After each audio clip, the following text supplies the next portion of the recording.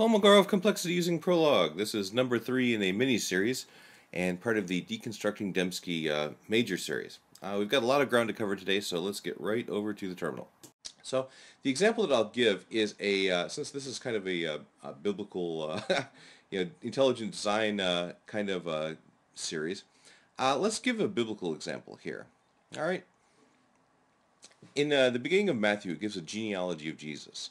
So Jesus was they thought he was the son of Joseph, right?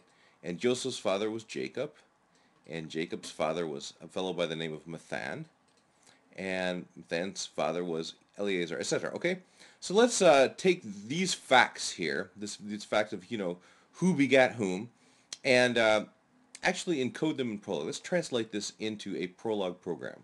We're actually going to be doing Prolog programming for the first time today. That's pretty cool.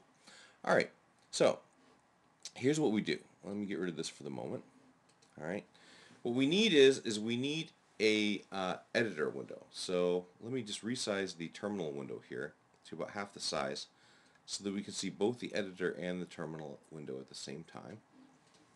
And what I'll do here is I'll just type in EMACS, all these strange things. Okay, this is just the editor which SWI Prolog has built into it. So just type Emacs is how it's pronounced and hit return, and your computer will think about it for a while and it will pop up a editor window. Okay, so let me resize it here so it fits in the screen so y'all can see.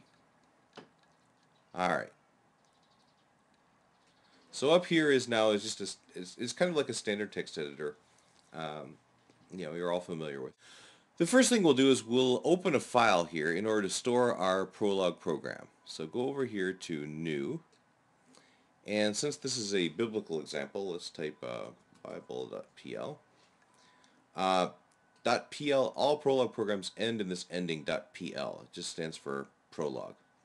And Bible is just the name of the file. So click OK. And we get a blank file here that we can do our programming with. Okay? So let's start out here with the first sentence. Eleazar begat Mathan. And we'll translate that in. Now, begat here just means kind of the parent of. This is admirable for the King James Version. It has gender-neutral language here. So we'll stick with the gender-neutral language. But how you translate things into Prolog, here's how you do it. You identify the things that are being talked about. All right, so who's being talked about here? It's Eleazar is being talked about, and Mathan is being talked about, right? And then you identify what's being said about them. Well, what's being said about them is this begat thing. So here's how you translate into Prolog. Let me just type it in. Begat, we'll call this relationship that's between them, we'll call it begat. And then we'll say it's between Eleazar and Mathan, okay? Now you might think that you would type Eleazar like this, but no, remember, capital letters mean variables, so all proper names have to be put in lowercase here. So, oops, like this. All right, and since it's kind of like an English sentence here, we have the subject, we have the verb, we have the object, and we'll put a period at the end, just like you do on an English sentence. Okay, so this is basically a programming statement in Prolog here. Basically, it names two objects that we're talking about, Eleazar and Mathan, and then it says what we're saying about them. We're saying that the one begat the other one. It's just as simple as that, right? Okay, so let's type in the rest of them here. So begat. Oops, not beget, begat. This is a common source of programming errors, by the way. All right, who did Mathan begat? Mathan begat Jacob, and don't forget the period. Begat Jacob, Joseph. All right, now here's the kicker. Joseph really didn't beget Jesus, right? Jesus was begat of a immaculate conception, right? So we won't leave him in here. We'll just say that this is the end of our series of begats that's here, right? Okay, so here's how we tell Prolog about this stuff now. Go up here to this menu called Compile and go to Compile Buffer.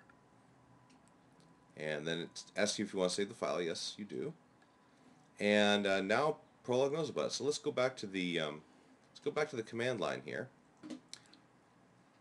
And you see it's printed out a little message here saying that it's compiled this Bible, it's compiled this Bible.pl program that you have here. I can't type today. All right, so let's try it out. So remember, we can like verify some stuff here, right? So let's see if it actually made it in. Begat Eleazar. All right, now anytime you type something in the command line, you're actually asking a question. But instead of, you still type a period. Everything ends in Prolog in a period. So basically what we're asking here, did Eleazar begat Mathan? And the answer is yes. All right. But remember, we have variables here. We don't have to know exactly which person is being talked about here. We can put a variable in here like this. Say we have x here, right? And Prolog will go and find Eleazar. So this is how we can do it. So say we want to translate the question into Prolog. Okay, who was Mathan's son? Right? We can translate it like this. We can say begat Mathan, and then who is his son? Son is a variable because we've done it with an uppercase letter here, right? And it goes and finds son equals Jacob.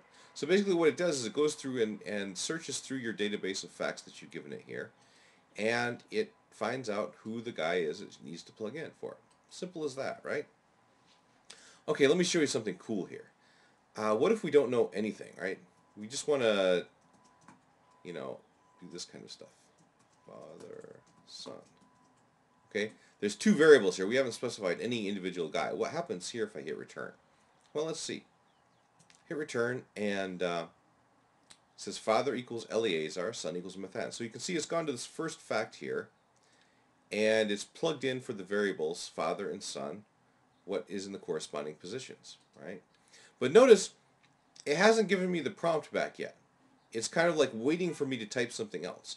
Now there's two other things I can type here. I can type a return, and it just says yes. Or, instead of doing that, I could type a semicolon, like this. And if I type a semicolon, it goes on to the next thing, because this one also matches. All right? Mathan is a father, and Jacob is a son. Right? And I can hit semicolon again, and then it tells me Jacob and Joseph. Very cool, eh? So basically, this is how it works. This is how you use those variables. You can use the variables kind of like as pronouns, right? You can say, you know, him, he, and then Jacob. And he, the father of Jacob, is Mathan. Very cool, eh? All right, let me show you one more thing here. Okay, you can link these variables together like this. Suppose I want to find out who is the grandfather of Joseph. Well, how would I do that? Well, first of all, I'd find the father of Joseph, right? How do I find the father of Joseph? Begat father Joseph, like this, right? Now, the grandfather is the father of the father, right? So I can just say begat and father. Okay? So see what happens. First of all, Prolog will go and it will fill in the correct answer for father here. And then it'll go on to this one. It already knows what the father is, right? And then it'll go look for the grandfather. So let me type in and show you how it works. There you go. Father equals Jacob. His grandfather equals Mathan. Okay? So that's basically, that's how you can use these variables to link things up together, right? Now, once again, I could do, if I just do variables everywhere, I get all the grandfather and grandson pairs here, right? Very cool, eh? Okay, so now you know what you can refer to with Prolog variables, letters or numbers or atoms, and you know how to like specify using the program editor facts about these guys. Okay, so it's time for some homework now. Let me go assign some homework. Okay, homework number 1. So type in the genealogy program shown in the video and play around with it for a while. Okay, no doubt you'll have problems, but if you do, just send me email and I'll help. Okay, so this is just for your own personal edification. You don't have to, when I'm grading the homework, I won't look at this part of it. This is just for you, okay? I will look at problem number 2, though, okay? So, make another genealogy database and send it to me, perhaps using your own family, okay? And also make it use just begat relationships to represent parent and child relationships, right? We're being completely gender neutral here, very, very politically correct, okay? So, mother and father are both represented as a begat relationship. But make it extensive enough to show some cousins. All right, make it kind of bushier. The one in the video was just a linear one. Make it bushy. Okay. Now remember how we did grandparent on the command line? We use these variables to link up the queries like this. Okay, so that's the second half of the problem. Find something that you can type in the command line which will give you great grandparents. It's a simple extension of the grandparent one. You can figure it out. Siblings. Okay, so hint: siblings are begat by the same person. And find something you type in the command line which will give you a cousin.